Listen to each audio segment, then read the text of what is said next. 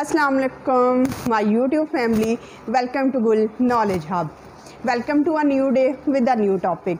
Today's topic is very informative because I am going to share my English language journey. How did I become fluent in English language? How did I travel from zero to fluency? But before discussing any detail, any challenges, any motivation, I just remind this thing that this is not the traditional video. I am not going to talk about that see cartoons in English or see movies or watch movies in English.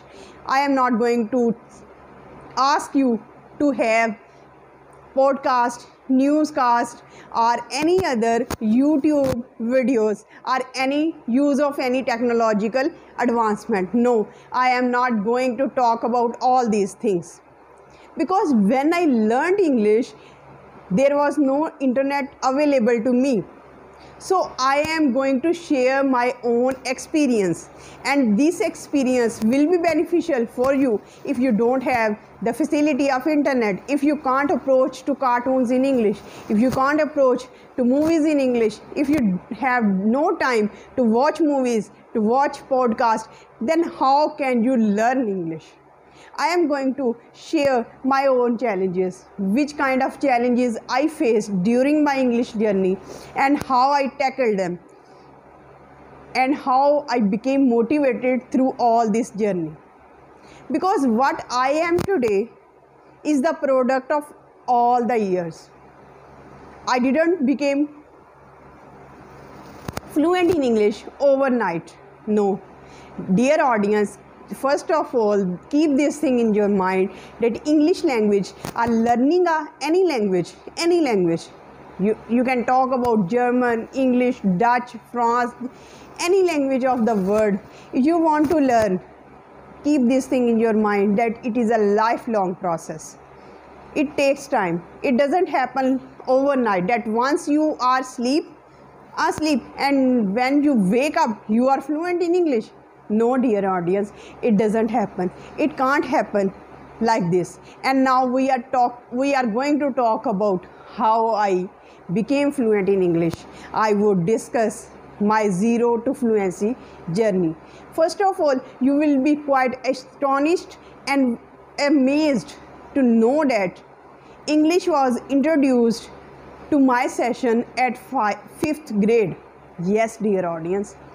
Before 5th grade, there was no concept of English. There was no concept of English. But at the grade 6th, within just 5 years, as a student, I became so much fluent in English that I was able to write summaries on my own, in my own words. I can create essay. I could create different kinds of paragraphs in my own words.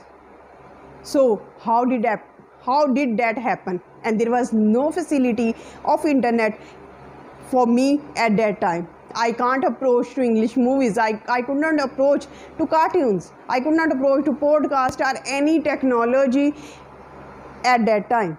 Then how I became fluent? How I became so much fluent that I could write essay, I could write short story, I could write any paragraph on any topic at that time. In so short time, I would discuss all these things. Be patient, because this is very realistic journey of a student from zero to fluency towards gold medalist, towards editor of college magazine number. I am going to share all this in this video. So before any further ado, let's get into the video.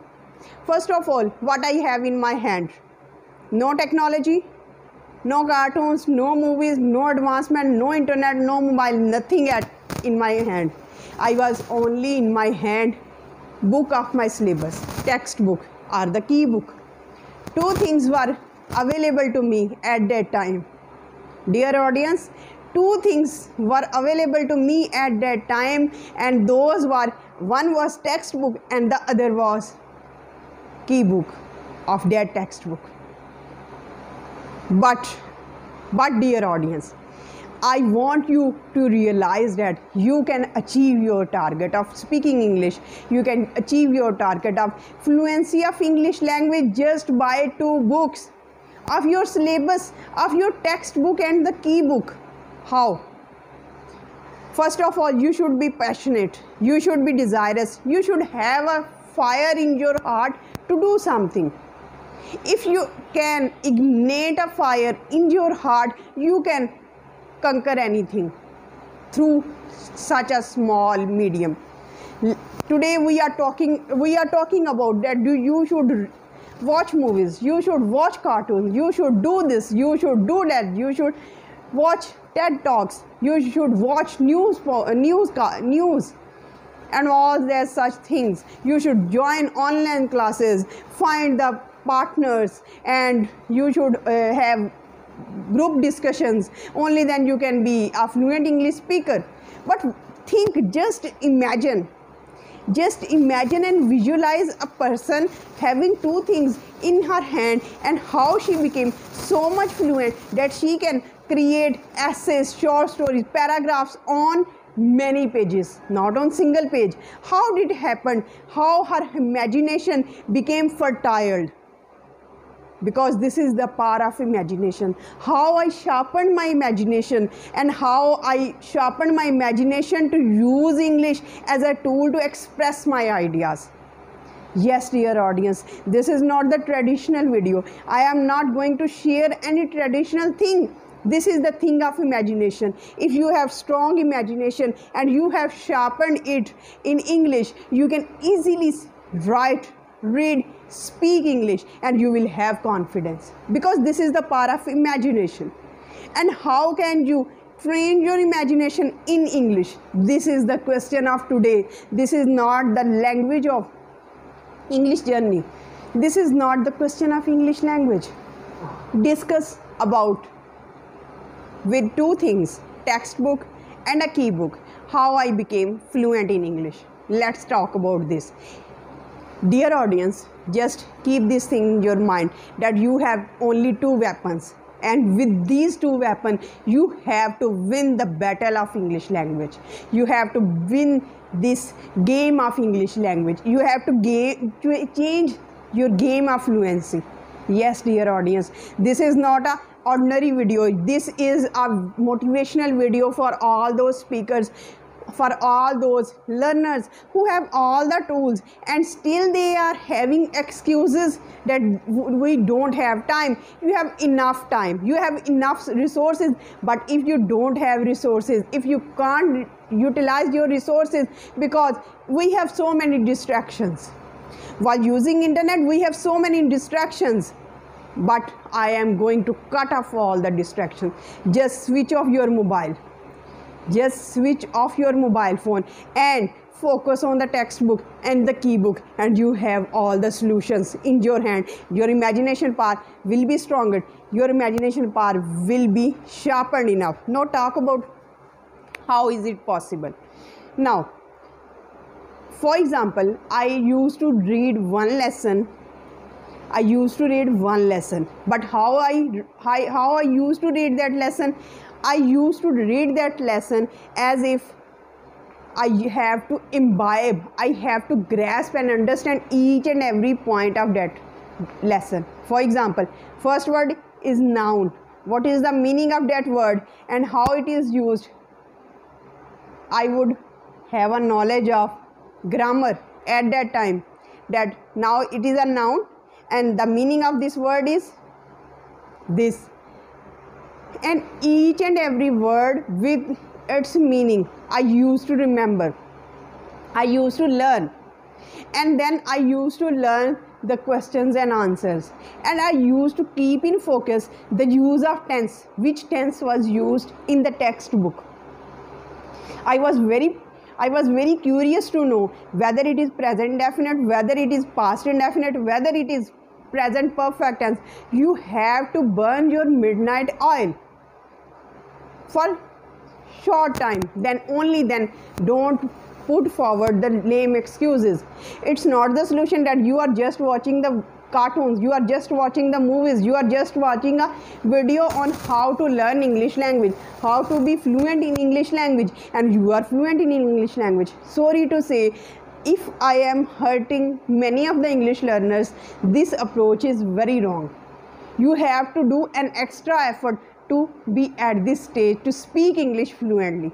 How it can be possible? It can be possible that you have to read the textbook. You have to read the textbook with the meanings, with the grammar, how this word is used, whether it is noun, whether it is pronoun, whether it is adjective, what is the relation of these words. And now each and every point of this word, after you have to learn, after you can learn question answers and be the keen observer which tense is being used in these question answers, because this is very much important.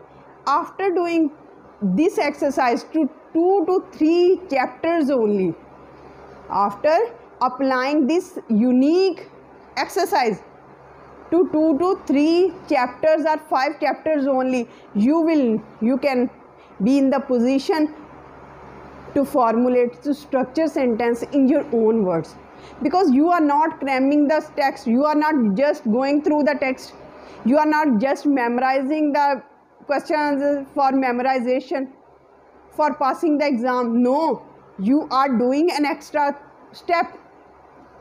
The next step which I followed very much in my whole life was observation, because I have nothing more than, but I was passionate to learn English. I used to observe my teachers, how they speak while reading textbook, what kind of accent they were using. I was not concerned, I was not curious about the accent, but I was concerned about the correct pronunciation of that word. That was important for me, and I was a keen observer of all the teachers, and my best teacher was Sir Amar bin Adal, who inspired me, because when he used to teach us, there was a skill, there was a voice, magic voice in his words. When he used and when he started his lecture, we were still and we were just moving with his words, we were just traveling with his words. This was the para, and I wanted to use that method in my lectures. I copied and I imitated that very much, and it helped me a lot. Next thing which I used a lot was solving the key book exercises. Yes, dear audience, I was so passionate that I used to translate all the exercises from Urdu to English. This was my habit. This was my passion. I kept on translating from Urdu to English, from all exercises. Can you imagine? I was that passionate. And what it helped me? It helped me a lot, because I used vocabulary. I gathered vocabulary. I gathered sentence structures, different kinds of present indefinite, past indefinite, future indefinite. I was using all that. And by solving the different exercises on grammar, by doing all this, I became so much fluent that I desired, my teacher asked me to do masters in English, because you have good command on self-writing, creativity. Those were the remarks of my teacher at that time, and I did my masters in English with quite distinctive position. Because of that, I became college magazine Amber's editor. This was my journey, and I want you to realize that you can do everything. You should have passion. You can surpass, you can control, you can overcome all the challenges which are in your way, because without challenges there is no gain, without challenges there is no success. Without pen, you can't achieve your target. How can you achieve your target? This is a motivational video. This is my English language learning video. How did I learn an English language, and how can you learn English language without the technology, without advancement, without using internet, and without wasting your time and energy? Just put your effort in the right way so that you can save your time and you can save yourself from distractions. This is the advice of today, my humble advice. Till the next video, stay happy, stay blessed. Thank you so much. Have a nice day.